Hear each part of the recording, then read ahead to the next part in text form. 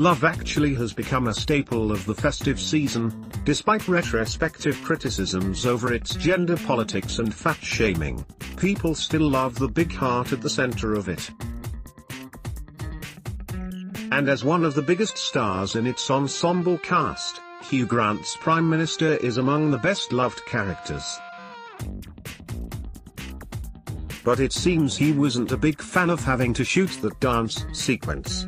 Speaking recently to MSN, he said, "I mean, there was the horror of that scene where I had to dance around. I suspect that was the most excruciating scene ever committed." He joked, "It wasn't easy for an Englishman in his 40s to do at 7 in the morning, stone cold sober."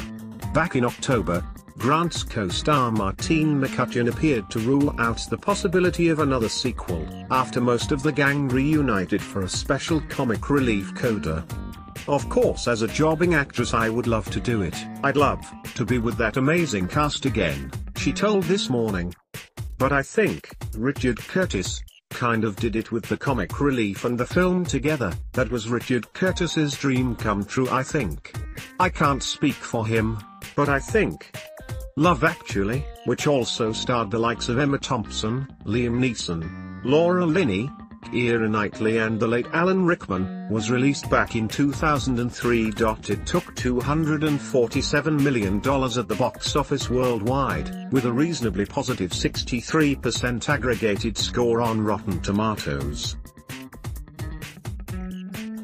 It was an unlikely awards success, too. Bill Nighy won a Supporting Actor BAFTA for his role, while Thompson was also nominated. It also picked up 2 Golden Globe nominations.